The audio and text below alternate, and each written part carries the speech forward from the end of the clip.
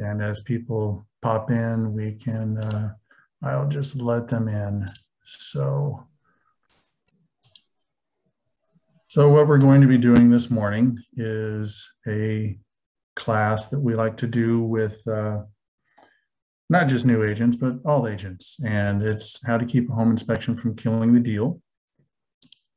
We're not doing the CE here, but we're going to be doing as just a complimentary, call it that. So what we're going to be going over today is learning how to manage the client's emotions during the inspection, talk about preparing the house for the inspection and the buyers as well. We're going to do a little report review and discuss some of the criteria to think about when selecting or helping your client select the right inspector and the right inspection company, and then remembering to keep the process positive because there's a lot of information that comes towards clients at the time of purchasing a home, and we need to remember that we're all the cheerleaders here trying to keep them focused on the prize, which is making it to the closing table, right? So let's just get right into it.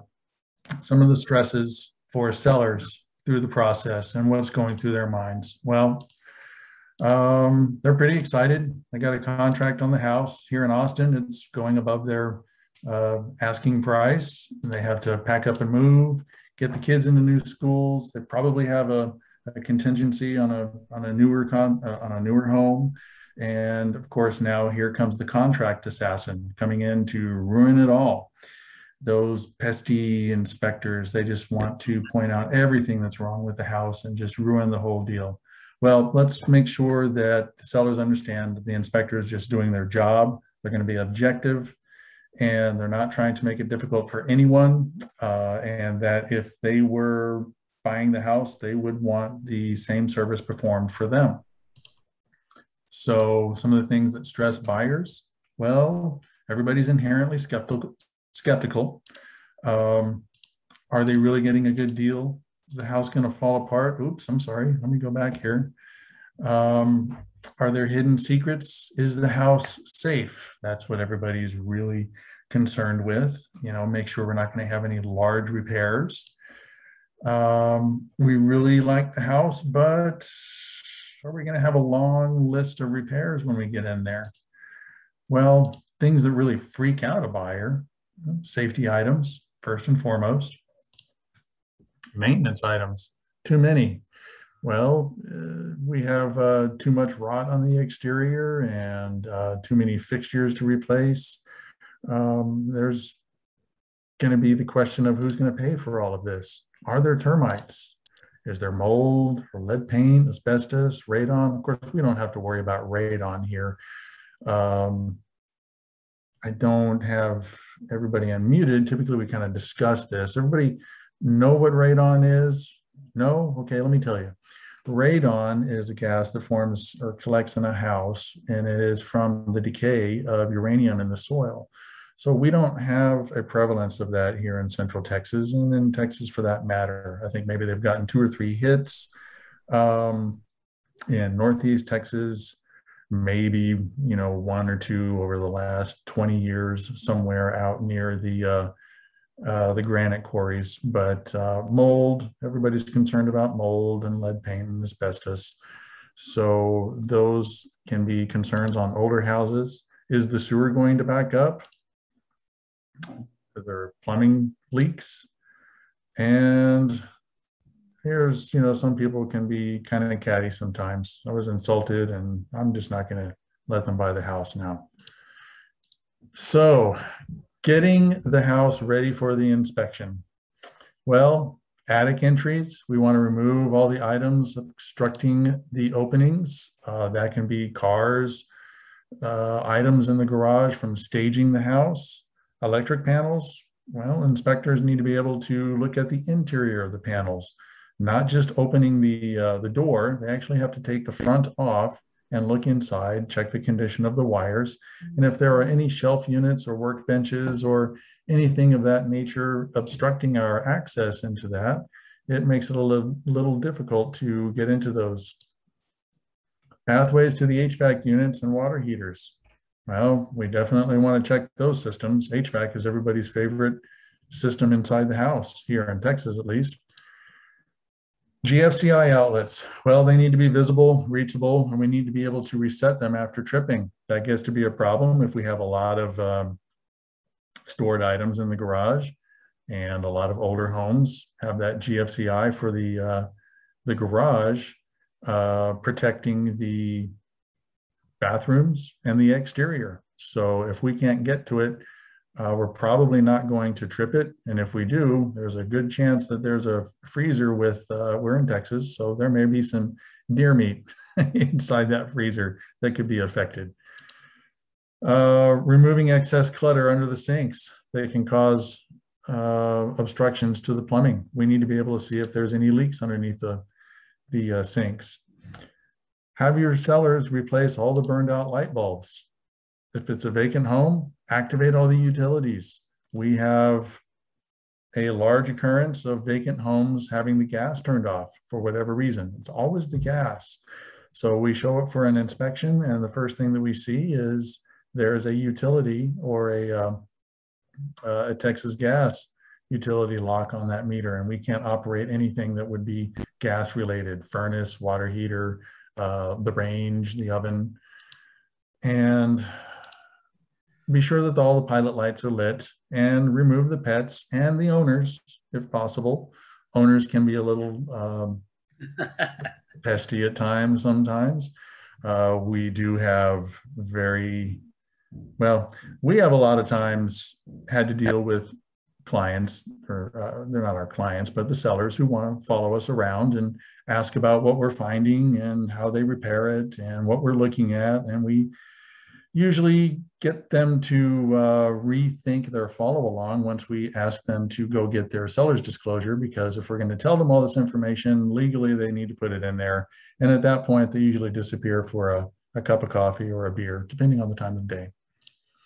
So, listing agents. If you're a listing agent, you can help this process by preparing the house for the inspection. Let's go over a couple of things here. Well, if we look up top here on the left-hand photo, we see all these clothes in a closet, and right up above there, what do we see? We see the attic hatch. Okay, well, this shelf right here makes it a little difficult to get in there in the first place. Secondly, what's going to happen when we push up on that attic hatch there? That hatch is more than likely going to have a lot of old insulation on top of it that's going to come pouring out onto all those clothes when we push it up. We try to make the house as close to the condition as we found it when we leave. So we may be pulling some clothes off of there to try and get access. And the last thing that we want people thinking is that we actually went rummaging through their clothes or their items. So if they could remove those items right there themselves before we get there, that would be great. Over here on the right hand, we can see that there's an electrical panel right here against the wall. Remember, I said that we need to take these screws off right here and actually get inside the panel. And if we have this big Nautilus machine right in front there, those things can weigh anywhere between 250 to 450 pounds. Now, we're all, young, strapping, strong gentlemen here, but even I would hold the line here, draw the line at moving this right here, and ask that the seller move that themselves so we can safely get access into this panel. Maybe removing some of the dirty clothes, give it a little bit of a cleanup before we get in there. We want to be able to look at all the areas, as many areas as possible. Cleaning up a couple toys, that would be helpful as well. And then there's this. So even sometimes we walk in and go, man, what were they thinking? Okay, well, let's dissect this photo here. I'll tell you some of the things that would be missing. Number one, over here on this wall is where the GFCI was. It was very difficult to locate. That GFCI was protecting the exterior outlets. the garage outlets, and also the bathroom outlets. And a little bit further over here was one of those refrigerators that was attached to the GFCI. And of course, we want to do our best to find those devices and reset them if we trip them. And if they happen to have, lobster tail and Chateaubriand and the refrigerators, as is always seems to be the case when we have these claims, we could be on the hook for replacing that. Right here, this little red lens looking thing, that's actually the corner of a car. That's the back end of a trunk. And right above it was the attic access. So we could not safely pull down that attic access without damaging this car. So what would we want to see up in the attic? Well, are there leaks? What's the condition of the attic, the trusses or the joists and the rafters? How much insulation is up there? And in this particular house, guess what appliances were up there? The water heater and the HVAC system. So this house had a callback for a re-inspection. Other things that we would have missed, well, there's a wall right over here on this side that had grade or soil that was too high up the wall and actually came up and was starting to rot some of the wood siding. And there could be termite issues that we wouldn't be able to see on the inside here. We would just have to call out what we see on the exterior. The other thing, foundation condition. We can't see the condition or cracks or uplifting or upheaval or concave features of the garage here as well. So I get it. We want our sellers to be staging the home and getting all the clutter out of the house. It almost always goes into the garage. So if we can have some order to the chaos right here, at least some pathways to some of the features that we need to get to, that could help things go a lot more smoothly. Lastly, the thing that was missed in this house as well, over here behind this card table was where the sub panel was. So we couldn't even get in there. Okay, so when buyers see things like this, their imagination runs wild, right? What are they thinking? They knew we were coming. Do they even want to sell this house? Then their imagination really starts running wild. You know, this house is going to catch on fire. It's going to leak right after we get into the house. So of course, they always assume the worst. So we want to avoid them thinking that this house is the money pit. Now, on to the inspection. Preparing the buyers for the inspection. Well, we want to explain to them that we as the inspectors are looking for major items. We're not looking for a laundry list of every single detailed maintenance item that the house has. We're looking for what I call the big five: foundation, roof, electrical, HVAC, and plumbing. It's pretty obvious if there's some siding that needs to be replaced on the exterior. We could use comments like there are areas or general areas or areas of the front and sides that have evidence of rot. But what we're more concerned with is, how is the foundation functioning? What's the condition of the roof?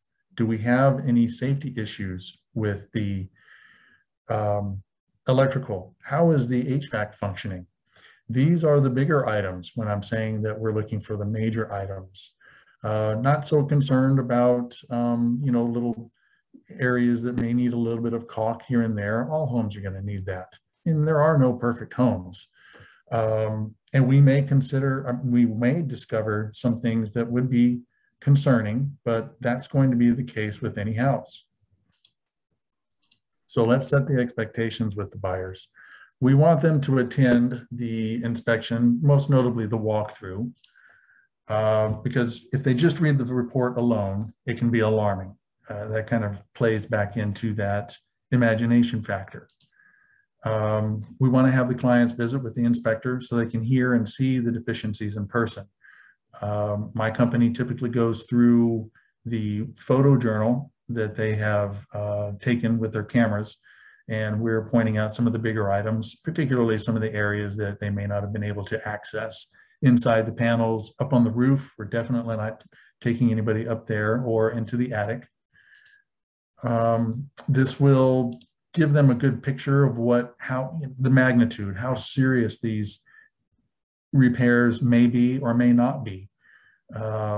Taking a few minutes at the start of the inspections, giving them the expectations is what we really like to do, because some people come in with notions of us taking a sledgehammer to the walls and knocking them down and opening things up. You know, thank you very much, Holmes on Homes. The guy's not even an inspector, by the way. But we have to dispel a lot of the myth that's been placed out there by HGTV and YouTube. And there's a lot of University of Google degrees as well that we have to work against. So we like to set the expectations at the beginning of the inspection, let them know that we are not magicians and we're not doing aggressive exploratory either. So if the broker or the brokerage or the office thinks that it's appropriate, the agent should attend the inspection also. Believe it or not, there are some brokerages out there that say agents do not go. This is an interaction between the inspector and the client. You know, just work with the client afterwards and see how they feel.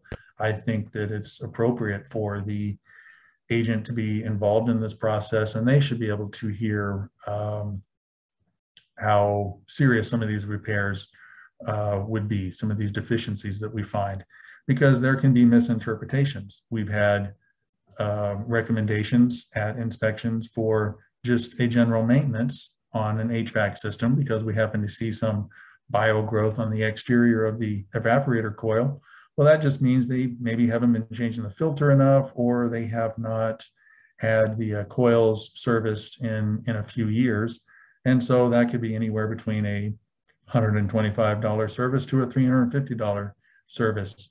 But what the buyer came away with when he talked to the agent later in the evening was the inspector said that the HVAC system needs to be replaced. So of course that wasn't the case, and that could have easily been handled if the agent was there and they could have heard what we had to say. Now, the difference between reading the report and actually seeing it. Okay. There's a term that we use called a double tap breaker. And what it is when we have two lines, two conductors that are inappropriately attached to breakers that are not rated for any more than one. So we have a breaker with two conductors coming in, not the way it's supposed to be. What they should have done, obviously this was a homeowner upgrade. They wanted to piggyback on the success, or, you know, just the benefit of having some breakers in here rather than installing a couple of new breakers further down in the box where there was space. So something like this, not too dangerous, but it does require correction and probably runs anywhere between $150 to $200 with the materials and the electrician's time. But if there was no photo and no description or no explanation of this and how simple it was, you tell somebody that there's double tap breakers, this is something that goes through their mind right over here, a quagmire of wires hanging out of an open panel with an outlet right here that's just been tapped right into a non-breakered circuit. So having them attend and showing them this photo right here, and not just having them read double tap breakers, can prevent this running wild imagination scenario right over here. So preparing the buyers after the inspection. Well, we want to help them understand the process. Let me move this out of the way here. That we're going to put together the report, and both them and the realtor will have a chance to review it. We are here to give the facts, not determine who's going to be responsible for repairs. And in some instances, some of these sellers can be contrary and insulting. We are okay with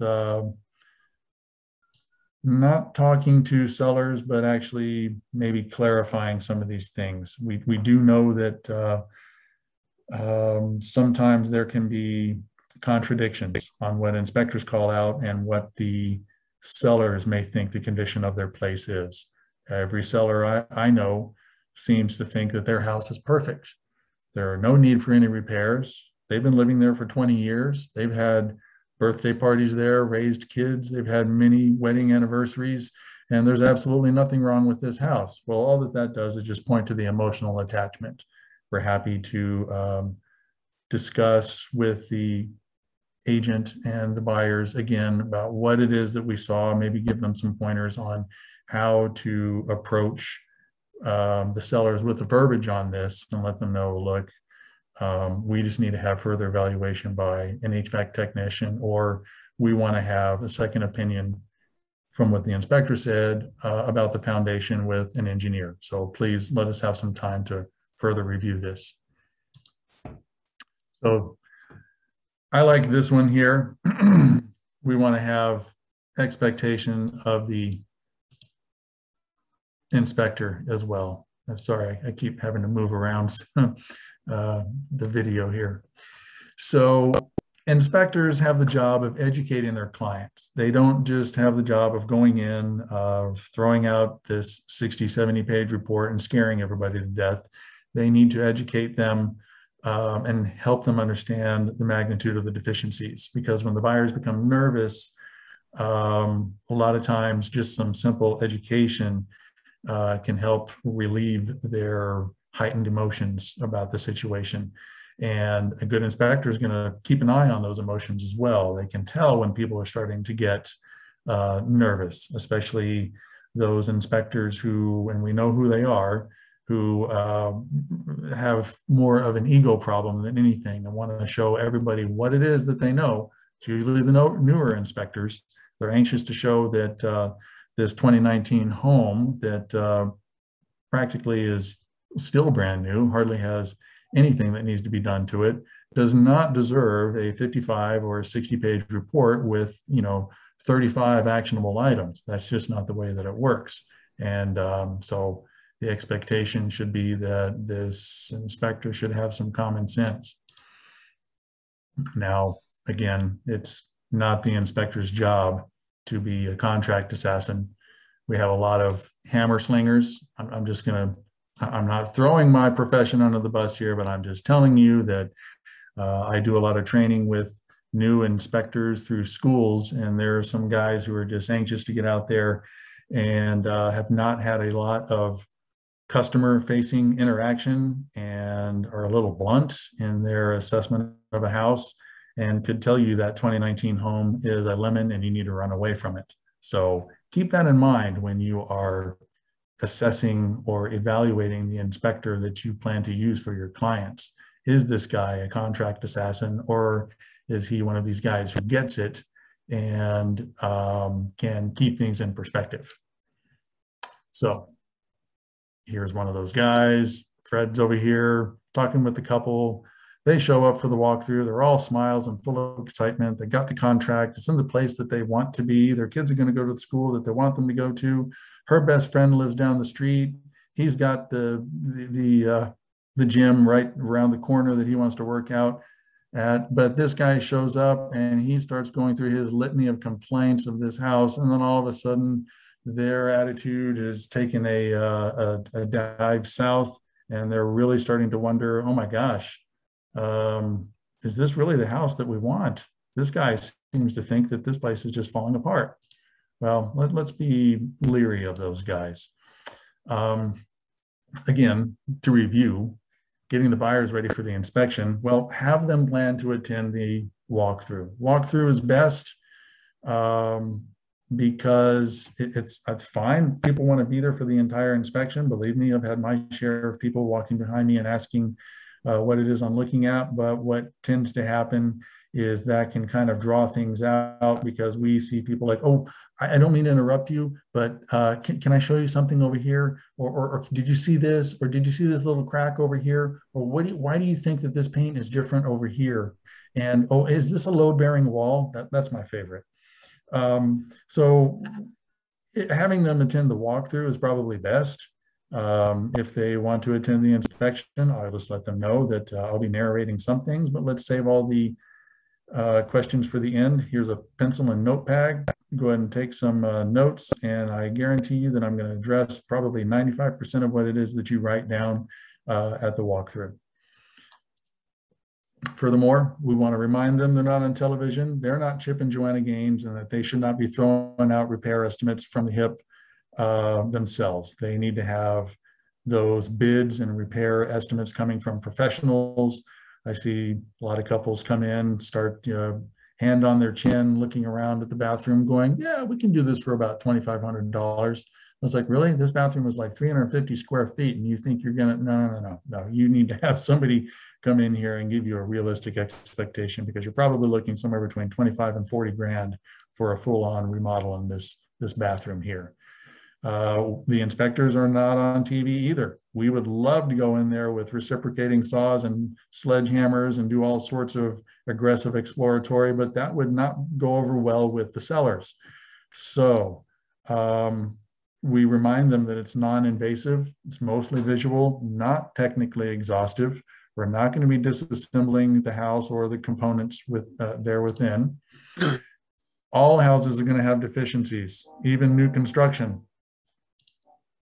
Above all, we want to read the report. Have them read the report. I'm going to say it one more time. Have them read the entire report. Most of the claims that inspectors get stem from the clients not looking at the report.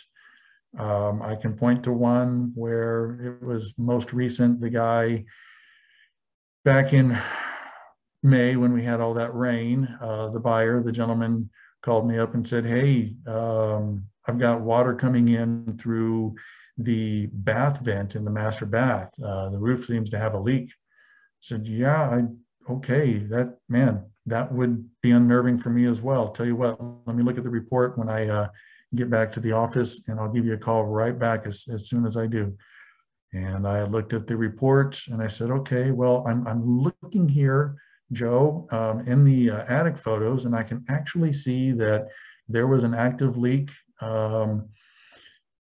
at the vent itself, and on the top of the roof side, we can see that that vent had actually been lifted by some winds, and it was detached. Obviously, a 1.5 inch gap right there is going to allow some water to penetrate. And I did recommend that you have a roofer come out and perform the repairs. Did you do that? And he goes, well, no, actually, when you mentioned that at the walkthrough, we just kind of decided that, that was probably going to be $250 to repair. So we took money in lieu of the repairs. It's like, okay, well, I understand that. So did you get it repaired? Well, no. It's like, okay, well, I hope that I was able to clarify everything here, but this is not anything that I can help you out with. I can give you the number of a roofer if you like. So had he actually followed through on the the repair recommendations in the report, we probably would not have been having that conversation. Now, again, we're not fortune tellers. We're not going to give estimates on future functionality or when things are going to die. We do get lots of questions about, well, how old is this unit? Well, this HVAC unit is 19 years old. Well, should it be replaced? It's like, well, our standards of practice dictate we tell you whether it's functioning or not. I can tell you the age here, and the manufacturer's life expectancy is that it's probably beyond its life expectancy, then every day is a gift, and you may want to budget for the replacement in its imminent failure, but it's functioning right now. Now, every home is going to have defects or areas that need improvement. Sellers are almost always going to fix the things that don't work. If there's a plumbing leak, or if there's a clog in a drain, or if there's an HVAC system that's not working, or if there's an active roof leak, those are easy ones. Try and avoid entering into negotiations about things that are not black and white, or things that they think are going to fail in the future, or things that maybe are code then versus now features, or what people call grandfathered in. Some electrical features would fall into that range. I like to remind clients that when they're looking at an older house, we want to approach it with the aspect of it possibly being, I like this analogy, that they're looking at a 1957 Chevy. How does it drive? Not does it have airbags and disc brakes? Obviously, they're not going to get those. In that same vein, sellers are not going to install GFCI outlets or AFCI breakers or other grounding that may have come into play since the house was built. They're going to fix the big items. So preparing the response for the sellers. Well, the reports that we print out are pretty realtor friendly in that we have action items, red items right here. These are items that require some sort of action, some sort of negotiation or repair within that option period. Consideration items, these could be like, reminders about keeping the exterior windows caulked, some maintenance items, things that you want to do for winterization or things to do during the summer. These items up here, well, we have a leak at the waste pipe and there's some exposed wiring. The fireplace did not work. We've got problems in the bathrooms as well. So these are actionable items. These are not as important right here. These are things that they can just consider the honey-do list after the ball game is over on Sunday. So what we recommend is taking the highlighter and going through and highlighting the things that are concerning to the buyer. Well, drain leak, fireplace doesn't work, master bath sink faucet doesn't turn off, left sink drains slowly, probably a clog, and the master bathroom jet tub is not functioning. Those are things that they consider, important to them. Well, concerning. Things that are important, well, let's redline those. Well, I really don't want to have to do any plumbing work here on that leak. I don't know anything about fireplaces. Let's have them fix that. The sink, I don't want to have to disassemble that. The clog here, it's probably just hair. I can put some Drano down there or stick a snake down there and pull the stuff out. The jet tub, again, I don't want to have to disassemble that. So let's consider that concerning and important. Then what do we consider things that are really important? Okay, we're getting down to the nitty gritty here. We've whittled down quite a few comments here to a smaller set of, well, let's have them fix the fireplace, the master bathroom sink. I don't want to have to disassemble and rebuild that thing or replace it. And the master bath, same. I'm not going to disassemble that jet tub. It could be a pump that needs replacing, and I don't want to even speculate on how much that is going to be. Let's ask them to do that. So these three things right there are what would go into your repair request or the repair addendum. So that process can take a list of some things that can be a little unnerving at first, but going through them a few times, you can see that you only have, out of like 7 or 8, you have 1, 2, 3 items that you are going to ask to be repaired. So I'd like to say it's almost as easy as that. Everybody's just really super easy to work with, and nobody's nervous, and everybody's calm, right? So be sure to involve the inspector, especially when things start getting a little gray. We are supposed to be a walking bank of accurate knowledge. You should be able to give us a call and have us engage with the client when they start getting cold feet. It can help put things back into perspective. This also can help with dealing with the emotions. We can give them non-emotional information, accurate, make them decide for themselves whether the house is right for them.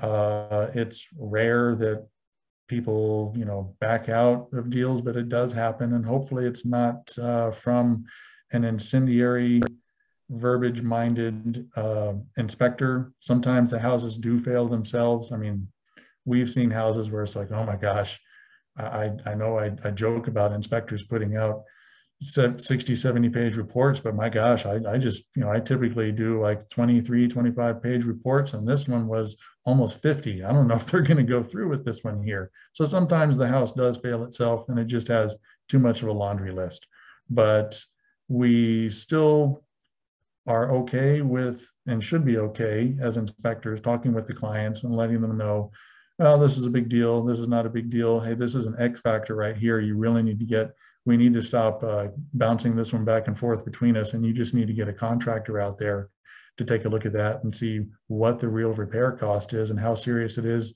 a hit to your budget.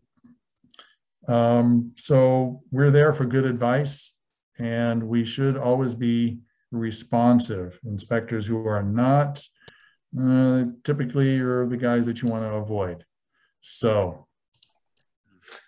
furthering on the inspector here, well, the experience and the training matters.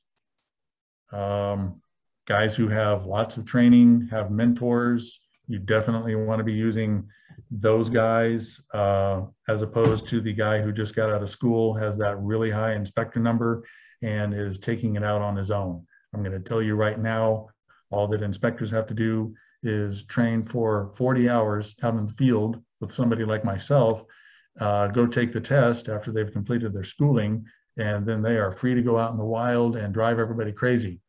Our new inspectors get anywhere between, oh, geez, I don't know how about the hours, but I've got a couple of them on the call right here that are probably going to shake their heads when I say, I don't let them go till I'm comfortable.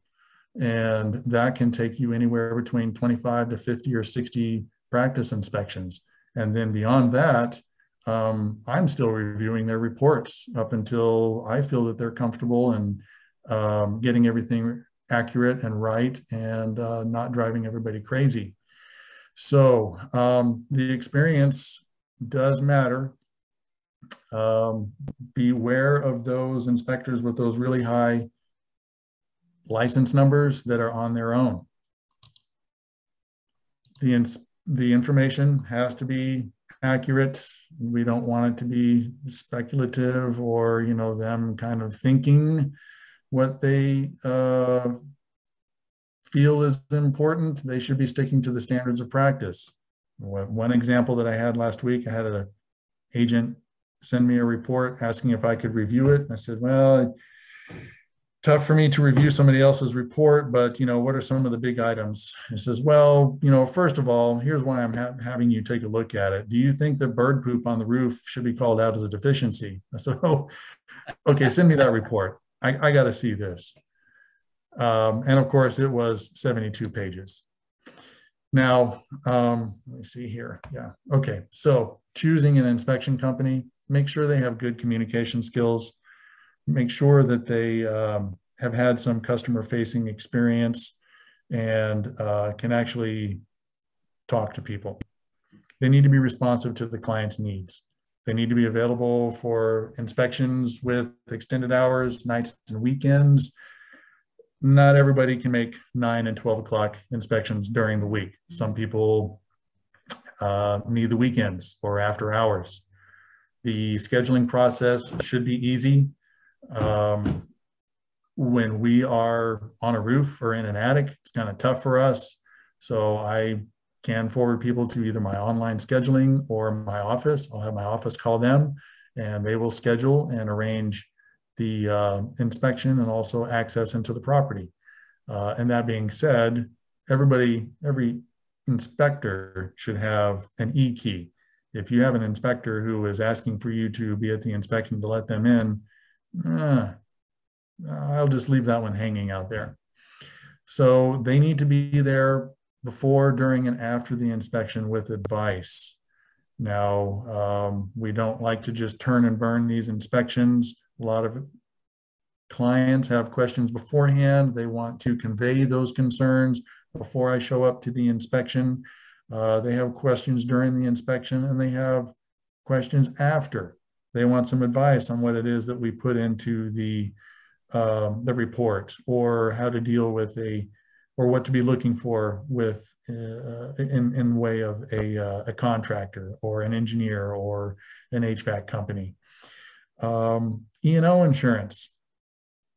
I would typically ask everybody if they know right now what the minimum amount of liability and E&O insurance is for an inspector here in Texas. You would be surprised. It's only $100,000. And with the home values ever increasing here in Austin and Texas for that matter, I don't know that $100,000 would cover a whole lot if there was a catastrophic miss in an inspection by an inspector who was on his own. So $100,000 aggregate and incident. Our company has $10 million, by the way.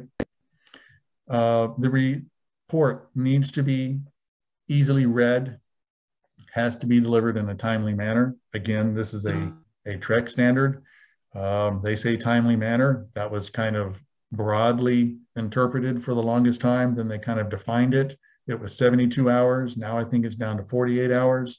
We get ours out within 12 hours, same day.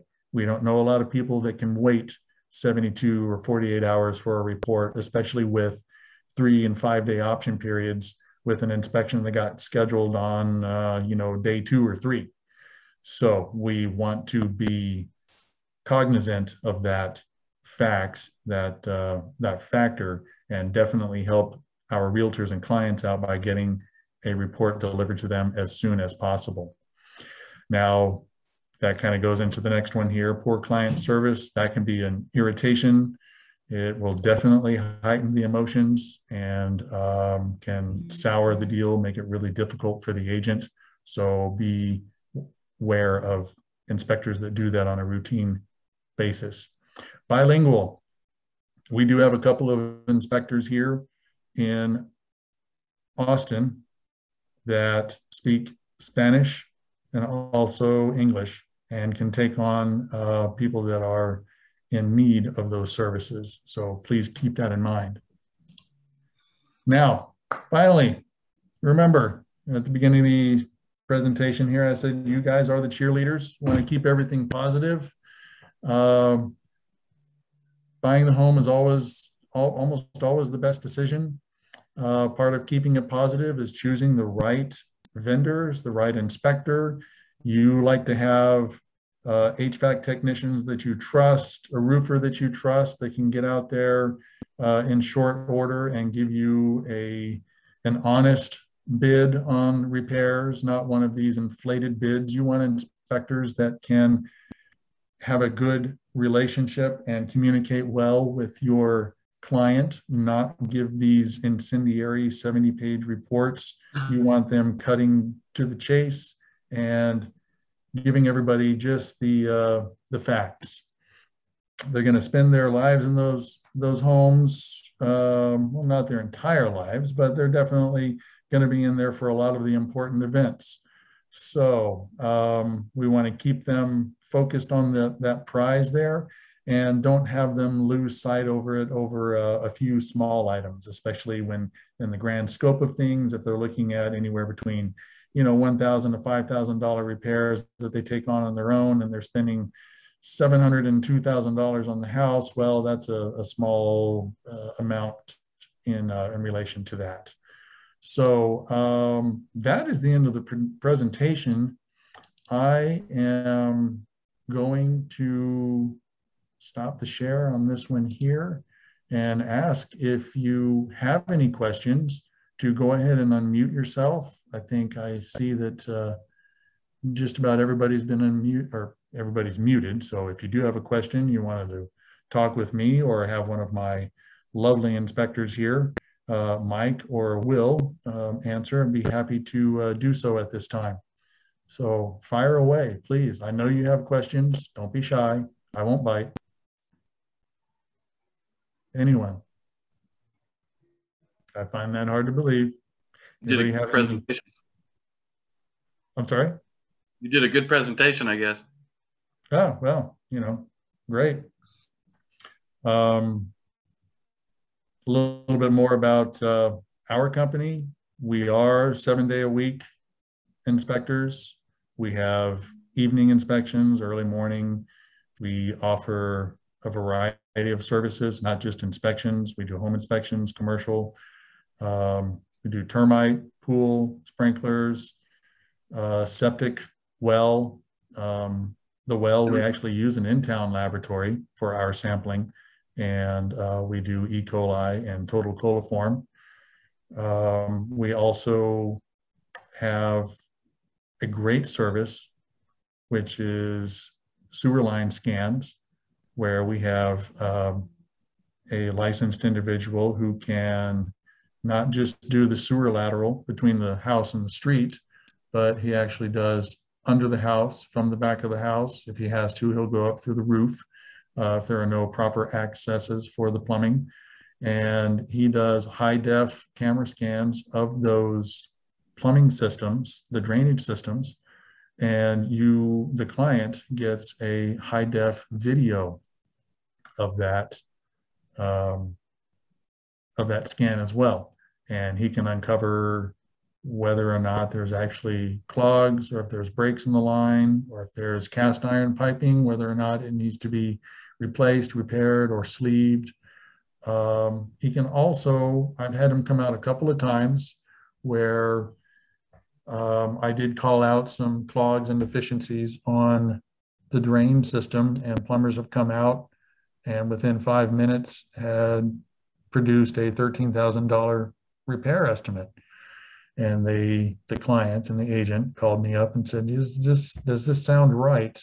So I don't think so. The bill there doesn't fit what I described. Tell you what, hire this guy right here. We schedule him through our company, and it's $225. He'll be out there for about an hour, hour and a half, scanning the inside of the lines there, and he will give you an honest answer. Of course, he gets out there, and in one house, the repair was needed, but it was in the $1,500 range. The other house that he did was vacant, and somebody had shoved towels down the drain. So it was just a matter of having those yanked out. That was a $300 repair, and that was actually the house that had the $13,000 bid on it. So $300 is definitely much cheaper than $13,000. Anyone, please feel free to speak up. Go ahead. I have two questions. So you keep talking about the walkthrough. Is that just at the end, or is that something separate? I'm sorry? At the end of the inspection. Okay. If we're starting at 9 o'clock, for me, for example, if I was going to be doing a 1,700 square foot home that is, 20 years old, probably going to take me about, maybe an hour and a half. I would start at 9. I would ask them to show up sometime around 10:15, 10:30, let them familiarize themselves with the house, maybe take some measurements, measure the drapes, where the TV and the couch is going to go and such. And then that would give me time to finish up, bring the photos from my camera over onto my laptop, show them some of the bigger items, walk them out to some of the items that I want to show them inside or outside the house. So that is at the end of the inspection, yes. Okay. And what do your inspections run like as far as pricing, just to kind of know, to give an idea? It's all based on square footage, $295 up to 1,000 square feet. And then we go by 500 square foot increments after that, anywhere between, $25 to $35 per, 500. So a little bit of a moving target, because there are factors to take into account. If the house is older than 40 years old, there's a little bit of an upcharge. Pier and beam is going to be a little bit more. Do they have other features there that they need to have looked at as well? Another thing that I forgot to mention, we do have inspectors that have foundation levels that we'll use on houses that we suspect have issues, and we also do thermal imaging. Okay. Yeah, So- I liked the report that you showed me because I've gotten back 2 reports back to back, and all it said was deficient on almost every item. And I was like, oh my gosh, my buyers are That can freaking be, out. and the reason I like to point out or use one of our key finding reports as an example is because I get it that I've used many software suites for reporting, writing inspection reports. And when you get 37 deficiencies, you don't know which ones are the important ones. Mhm. And typically those inspectors who have those type of reports, you ask them after staying up till 2 a.m. and copying and pasting these into your own document. It's like, hey fella, give me your top 10 out of this. I really don't know what to do this. Mhm. How important is this? How dangerous is this? How much, which ones cost the most? Which ones are the most important? And of course, they don't get back to you for like another 24 or 48 hours. That's not very helpful. No. Okay, thank you. You're welcome. Who else? Somebody else was about to ask. Christy, did you have something? Yeah, mine's more about foundation issues, Sure. especially when you're showing buyers homes.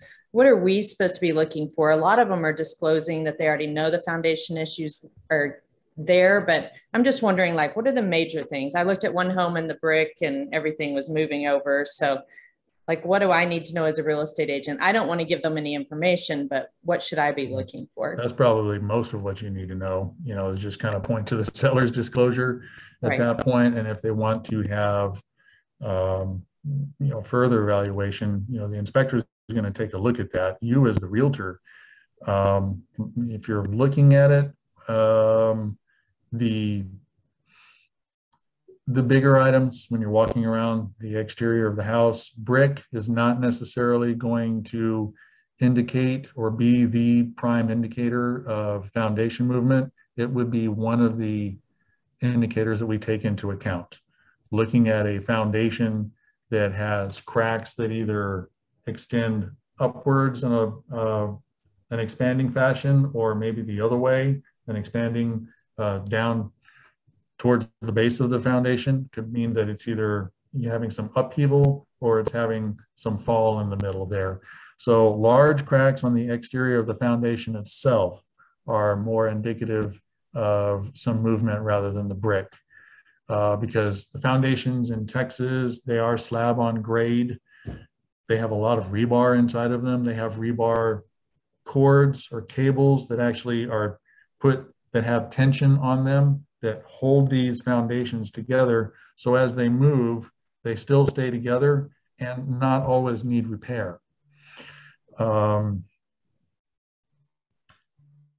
if you see some brick moving, it could be just from the foundation, moving a little bit, and that transference of that movement may be a little unnerving, but it's kind of more dependent on what the interior elevations are.